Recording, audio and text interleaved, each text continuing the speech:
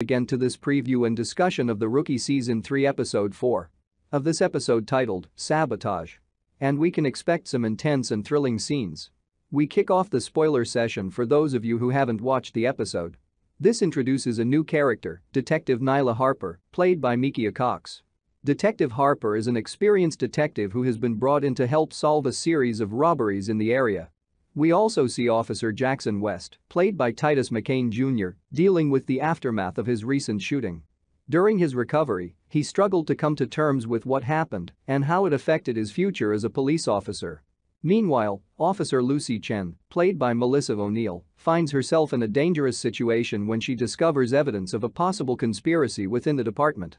As she tries to investigate further, she puts herself in danger and must rely on her training and instincts to stay safe. In the midst of it all, we see Officer John Nolan, played by Nathan Fillion, working to navigate his personal and professional life. He also had to balance his duties as a police officer with his responsibilities to his family and friends, all while trying to prove himself to his fellow officers. Overall, as we expected, the episode was action-packed with plenty of twists and turns.